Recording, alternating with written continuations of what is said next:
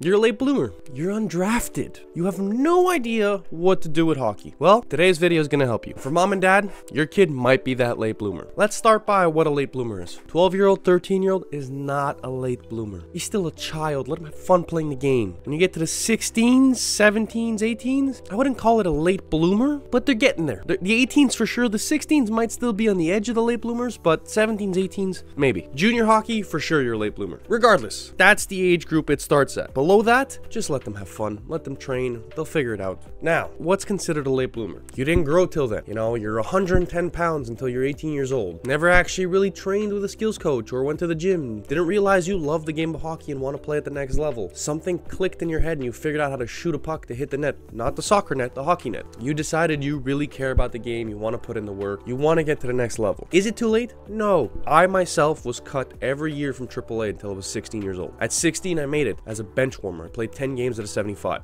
So I didn't really make the team. I was there to sit down and fill water bottles. 17, I played AAA and I dominated. That 1 year changed everything. Got drafted major junior, played tier 2 junior hockey, and tier 2 I lit it up, and that's what everything advanced. Until then, you can consider me a late bloomer. I was a short fat kid who didn't know how to train, and I'm not ashamed to say that. Now go back into what I was saying about how between 16 and 17 everything changed. Well, I got a glimpse of what it took to play there. First of all, I always loved hockey. I always wanted to play as high as possible, just didn't know how to do it properly. Now when I kind of figured it out, I went harder than anybody ever had. I was a 16-year-old kid. I used to wake up at 5 a.m., go to the gym from 6 to 7:30. 7:30, get my car, I'd leave. I had to work from 8 to 4. 4 o'clock when I get off, I either had an ice session from 5 to 6, or I had another gym session. When that was over, I went home. If I had ice that day, I studied the film from the ice session. If I did not have ice that day, I worked on my hand-eye coordination. Mom and dad, I'm sorry for what I did to your balls. If I was tired, picked up a book and I read. Why did I read? Because mental toughness, mental training is a huge part of getting to the next level. Whether you're a forward, a goalie, a defenseman, it doesn't matter. It's a huge part of getting to the next level and sticking there. I did this every day from the day the season ended until the day it was tryouts again. Why? Because I wanted to be there. I wanted to walk in, prove a point, and shut everybody up. I wanted to make sure that when I put on that jersey, people knew who I was. When we played another team, I was part of the scouting report. Not just a number that sat on the bench. I was part of the scouting report. You needed to know what to do to beat me. That was the type of work I was willing to put in to go from a bubble AAA, more of a AA guy, to the AAA guy. The guy that everybody wanted. And was I that guy by the end of the season? Probably not. But I was damn sure closer to that guy than I was the AA guy. And this goes for the same for all of you out there. If you're not ready to play yet, that's okay. Put in the work. Put your head down, put in the work. Your friends can wait. The parties, they're a waste of time. You want to do this? You either go all in or you don't go at all. Nowadays, the training resources are above and beyond what I had. If you're not putting in that work, there's kids taking 3, 4, 5 steps ahead of you in a couple weeks. Now, on the other hand, if you just figured out how to shoot a puck, you finally figured out that you needed to hold a hockey stick and not a broomstick when you got on the ice. You finally figured out how to hit somebody instead of crawling in the corner and saying, just don't hit me. Work on it all summer. Go see the skills coach. At home, shoot 500 pucks a day, 600 pucks a day. Make sure that once you get to tryouts, that skill that you figured out how to use that changed you as a hockey player is above and beyond what anybody ever expected. And when you get to tryouts, make sure you show it. If you grew, you gained weight, and you learned how to hit, that first exhibition game, put a kid over the boards. Make sure that when he's skating down the ice and he puts his head down, you take him out. If you learned how to shoot, when you get in the offensive zone and you get that puck, it better go in. You can't miss by 10 feet. You can't shoot it at the goalie's chest. You can't hit the defenseman in front of you. It's got to go in the net.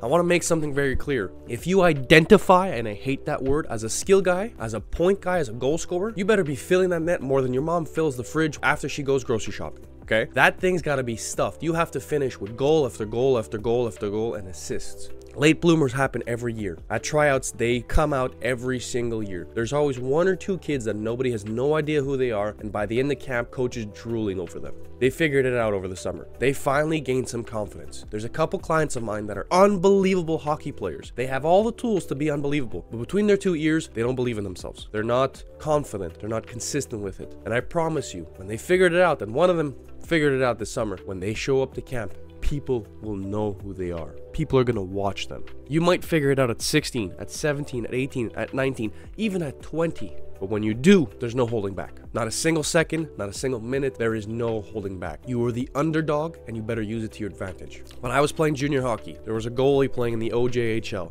This guy had been there for 5 years, and for his first 4, he was mediocre is an understatement. Could not win back-to-back games. Could not have back-to-back good performances. Not incredible, good. At 20 years old, old. When I tell you he figured it out, if you scored on this man, keep the puck. The team didn't change. They were still a very mediocre team. They were still way below 500. But when you're averaging 45 shots against the game and you have a 920 something save percent average, you did your damn job. You gave your team more than a chance to win, and they failed. So his first 4 years of juniors, nobody talked to him. Not even NCAA Division 3s. Nobody wanted to touch him. When he finished his 20-year-old season, now we're talking end of March, he had some Division 3s talking to him. He went to one showcase in July. At the end of July, we're talking 3 weeks before you go back to school, he got a Division 1 full scholarship and went to a Division 1 school. Now in college, it's a different story. You're with the best of the best. You're with NHL draft picks.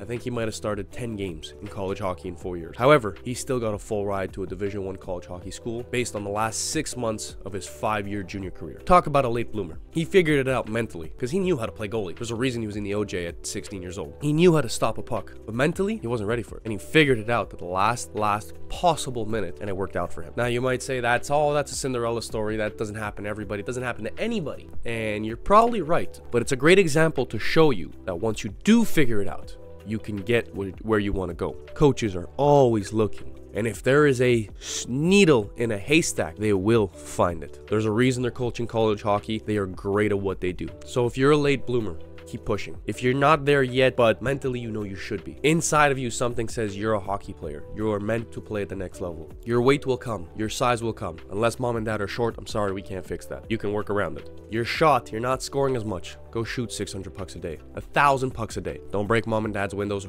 or walls or anything. As a goalie, you're struggling to be consistent. Go buy 10 books, finish them in a month. You may think I'm crazy. Oh, 300 pages a book. How do you do 10 books in a month? If you really want to be that guy, if you really want to be that good, you'll do it. You'll figure it out. You'll drop all the other distractions and you'll do it. Get to the gym early. Make sure that before the workout, you're spending 25-30 minutes stretching, warming up, so you can have the best possible workout. And then after workout, you're doing a proper cool down so that you're good to do it again the next day, and the day after, and the day after, until it's time for camp. And when you get to camp, and I cannot emphasize this enough, there is no room for errors in camp, especially as a goalie. Forwards and defensemen, you might have a little bit of room, but not much. You have 3, maybe 4 days to absolutely annihilate everybody on that ice. Mediocrity is not enough. Being good is not enough. Being really good is not enough. You understand that half the team is signed before camp. There might be 5 spots left at camp. So you need to be a top 5 player. You want to be safe, you need to be a top 3 player. And not that everybody's close and you're top 3 of the close.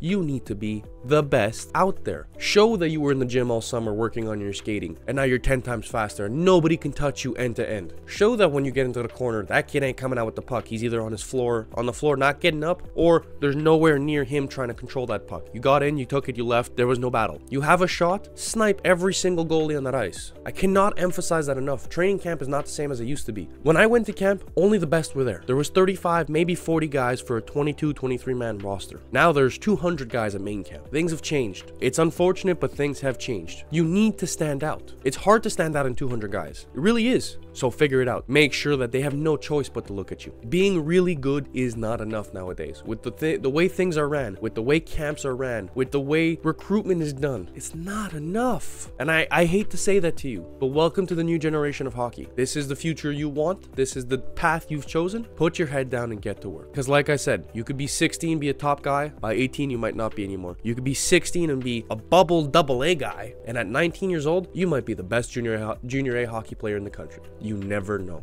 The only way to know for sure is work your butt off, and when the time comes, we'll see what happens. You can't control the future, you can control what you do today. Thank you guys for watching another AHA video. For you young players, I hope I sparked something in you, because this is the truth about the hockey world nowadays. Mom and dad, if you guys like this content, there's another video here or here. Click the one that interests you most.